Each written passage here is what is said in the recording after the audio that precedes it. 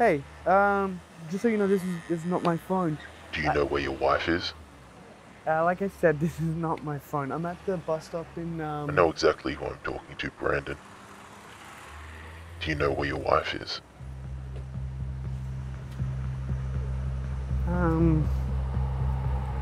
she's be at home. You sure about that?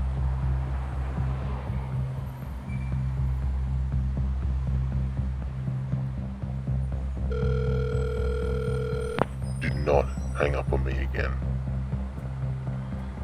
Who is this? Leave your bag and throw your phone away. Of course I'm watching you. Put your phone in the bin.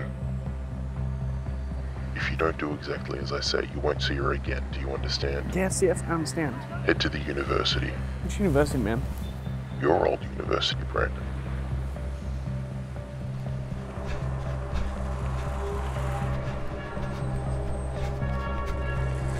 How does it feel to be so utterly helpless to protect someone you love? Can you feel the despair, the lump in your throat, tears burning in your eyes? Why are you doing this? How much does Kim know about your past? I'm guessing not much. We all have a wild past. Well, if that's true, then why not tell her?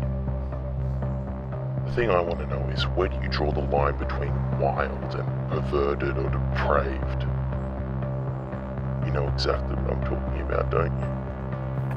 I really don't. Stop. Boys will be boys. That's just how colleges are, right? But did you ever consider how you affected the girls? They were only young too. It's something they have to carry with them forever. So while you get to chalk it up to your wild youth, not everyone can shoulder that burden. It can become too much to bear. That's how I lost her. I'm sorry. I really am sorry. I did some dumb things. Bad things. But Kim, she's done nothing wrong. Neither did those girls. The toilet block.